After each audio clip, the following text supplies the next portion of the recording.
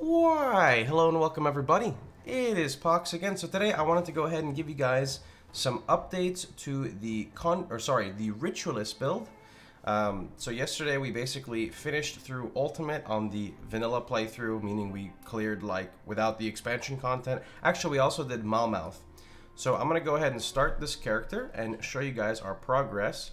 Now in the video guide before that I showed you, I think we were in Elite difficulty. So let me go ahead and show you what progression that we have done. So first thing I want to start, let's start with the basics. So the buffs that I'm using, I've got Aether Ward and Void Ward that's granted via components in my dagger and my offhand. They're basic components you can go make at the blacksmith up there. We've got Spectral Binding, which comes from our Necromancer right here. We have Mogdrogan's Pact, which is only 1 point. The blue means it's being plussed from a skill. Mogdrogan's Pact doesn't really do much for us. It's good early game, but we're using it for the passives attached to it. Heart of the Wild for the bonus health, poison, and bleed reduction, and Oak Skin, which gives us Pierce Res, armor, and health regen. And then I also have Master of Death, which normally I don't really think you would use until more so endgame. The reason I'm using Master of Death over Harbinger of Souls is because Harbinger of Souls is really just increased vitality damage, which is okay, but there's so many sources of increased vitality damage, and I wanted to go crit because I think crit is much better. So I didn't actually get Master of Death until I started getting more purple pieces, because the purple pieces that you get do often come with a lot of offensive ability compared to the random stuff that you're getting. And just more so in general, I would say like the 84 plus items come with a lot more offensive ability on them. And then the last buff I have is Devouring Darkness, which comes from my chest piece that I'm currently using. As for my stats, I would say I made a mistake early game.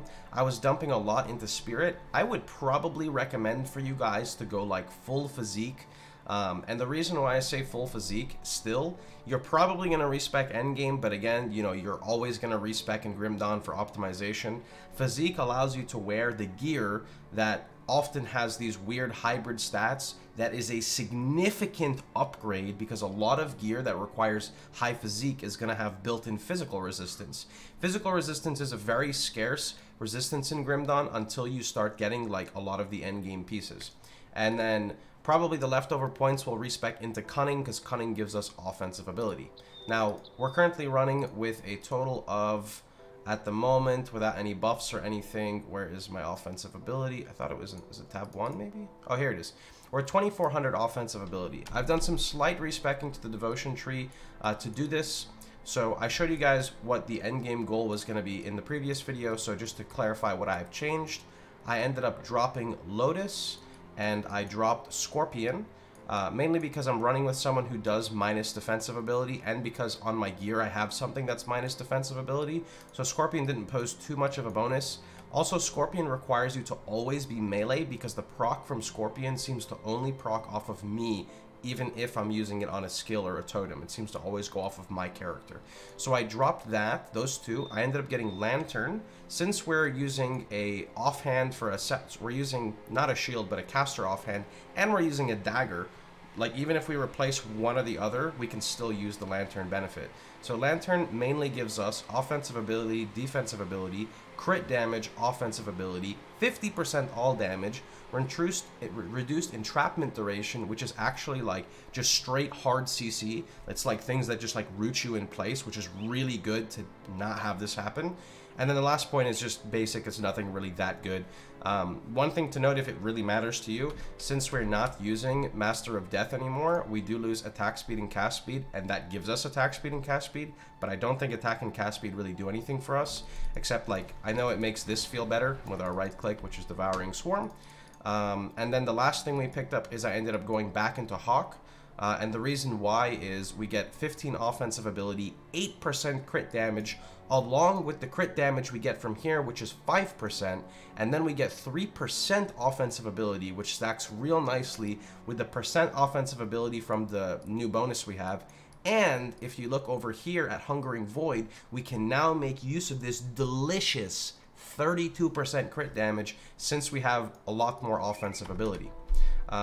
So yeah, let me just go ahead and glance over my gear for you guys. The main importance of this This weapon is the MI. It's a monster infrequent. This weapon will carry you throughout the whole game.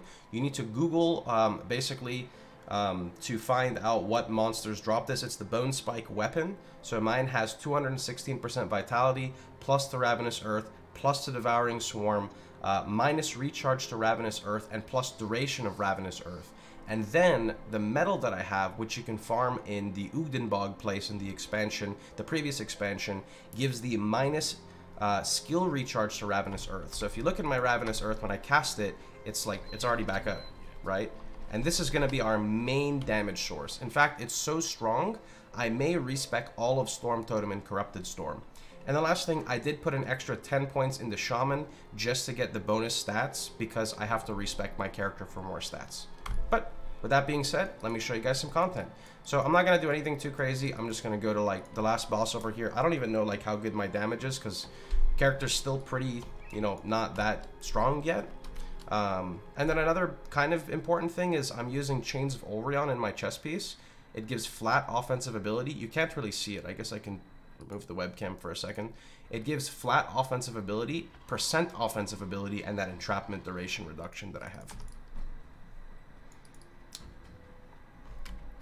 Remember, if you feel like you're missing information, make sure you check out the previous build guides of this character. It will clarify and explain a lot about the build.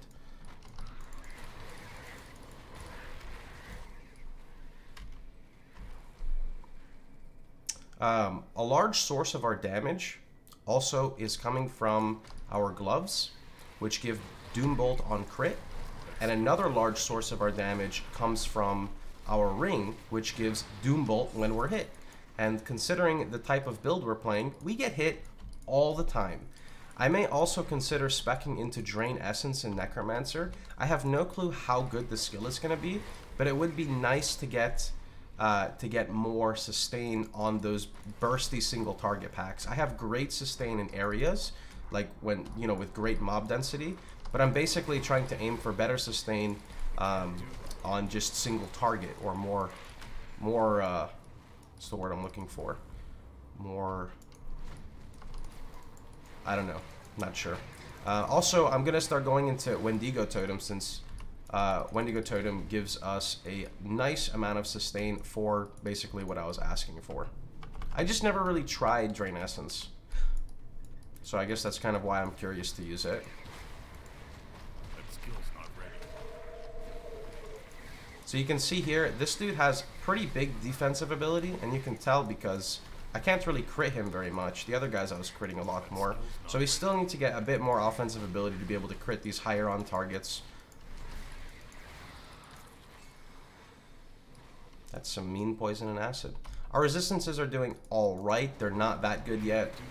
Thankfully, we don't have any components, not components, we don't have any augments. Yeah, augments on our armor pieces yet, since I don't have max rep with anyone, since, you know, this is a brand new account. So today is definitely most likely going to be a partial rep farming day, since getting those resistances to max makes a huge difference, obviously, seeing as, you know, every single resistance you gain is reduction towards that type of damage.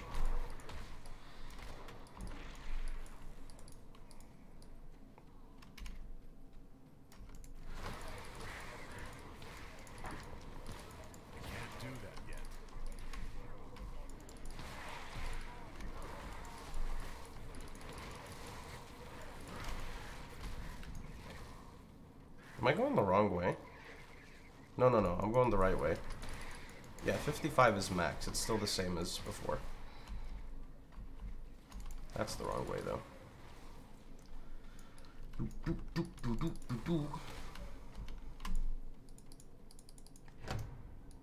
Okay, we got this way, and then it's boss after, right? Yeah, boss is like right over there after we kill the little turd defender. Feels turd defender, man.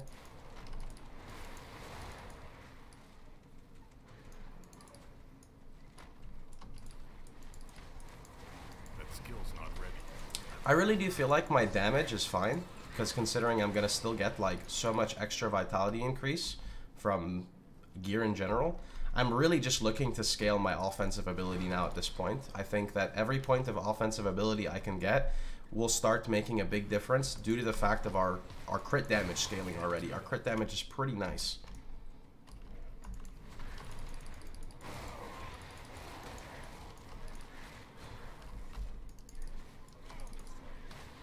And then the next goal, I think our HP is looking good. I can probably get to like 25 to 27k HP. But what's more important than HP right now is definitely capping our resistances. And on top of capping resistances, it's going to be physical resistance as a stat.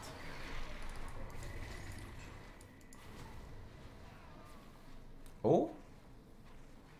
Ho ho ho ho? You know, this ring actually is better than our current ring for Ravenous Earth. The problem with this ring is I would need to get Ravenous Earth maxed before using this, because this has a decent vitality roll, vitality res, percent health.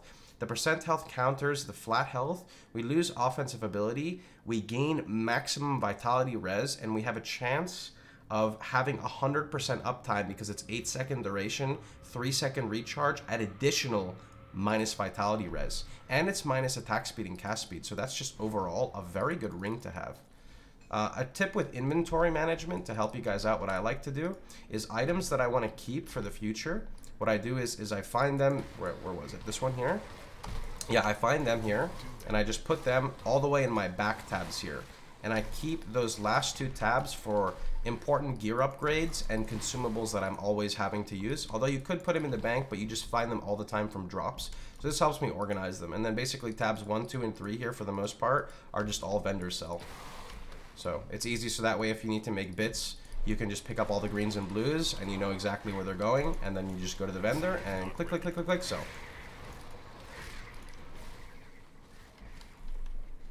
Our Doombolt has top-ended someone. I don't know how or who or when, but our highest hit with Doombolt has been 254k. I still don't know how that happened. I'm guessing it must have been a really high health target, and then we rolled like super high on the health drain, and then it crit. I'm not really sure, but Doombolt has been real mad, which is pretty funny considering we're not an occultist, but we use a lot of Doombolt. Okay, buddy, you need to chill out. That skill's not ready.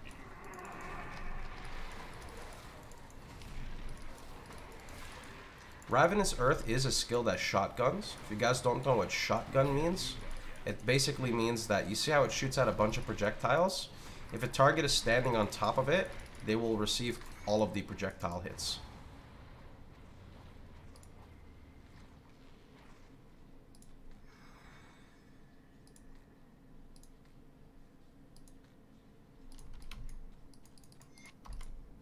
Okay, and this should be the last boss. I haven't tried to solo this guy yet, so let's see how this turns out.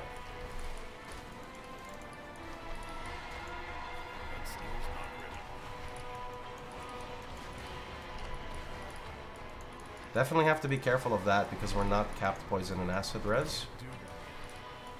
Put this down here.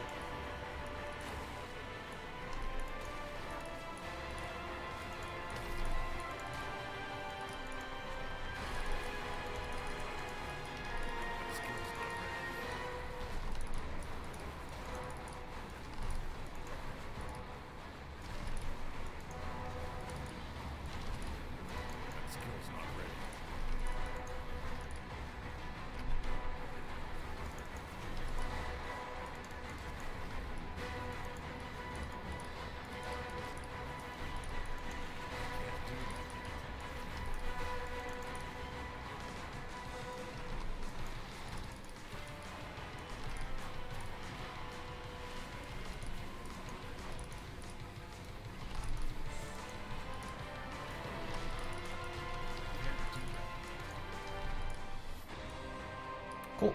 Easy fight. Ravenous Earth is really good at taking down stationary targets like that, since the bigger the hitbox, the easier it is to hit them multiple times. +1 to all skills in Shaman. It's pretty bad though. Doo-doo-doo.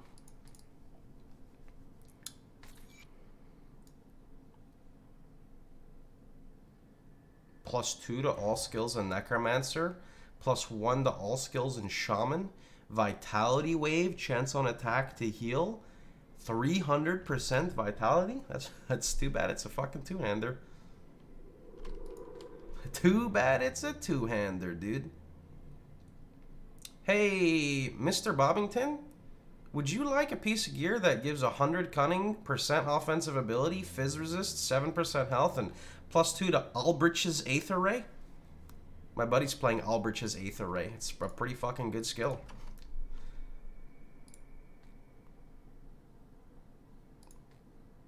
Okay, and then to just go over my gear really fast, if you guys want to see, and that's pretty much going to conclude the video. This is the dagger I told you guys about. Pretty fucking strong. Our current chest piece, again, we don't really have any best in slot what I'm aiming for. I don't really remember. It's been a while since I've played Grim Dawn again, so trying to definitely get back to where I was, I guess you could say. When you're gearing your character, I mean, I would probably say the most important stats to go for is plus the level, since plus the level is what's going to scale you the furthest with your skills, specifically plus to Ravenous Earth. If you're early game and you're leveling, you can go for plus to, what is this totem called? Storm Totem. Make sure that if you're doing Storm Totem, you get the Corrupted Storm. I'm using a Sanctuary, not for any specific reason, but I mean, it's defensive, it's not bad, it gives us good health, it gives us minus physique requirement for armor, which helps getting into that early endgame gear, a lot of what I was saying earlier. Not even using an offensive relic yet, really. Boneweave Girdle is pretty cool, it gives us the nice offensive ability, health, and mainly the Wave of Souls, chance on hit to basically heal a ton. Definitely need to refarm for a new badge, but this badge is super good. These boots are pretty okay. I've got the Rift Warp Grasp gloves. I actually have the upgraded version of them, but the upgraded version of these gloves, for some reason, loses the Doom Bolt on crit. So I'm not using them, which kind of sucks because I would like to use the upgraded version, but man, the Doom Bolt on crit is fucking nice right now. These are real bad. These are Venom Tongue shit mantles. There's not much of a benefit to them. I just don't really have that good of, I don't have that good of shoulders, but there is one benefit to them, and the fact is they give a little bit of okay stats. Venom Lash actually reduces defensive ability, which is really good because we drop Scorpion, and we get +3 to Decay, and Decay is actually this, which in total now reduces enemy damage by 27%, and guess what? All it takes is one of these to hit a target to reduce their damage. So everything always has its damage reduced. Pretty fucking cool. And then going up, I actually ended up getting this pretty luckily from the Ugdenbog place. Main thing to look for, CDR plus the Ravenous Earth. Ideally, if we can get some health on there, we would look for it. No health.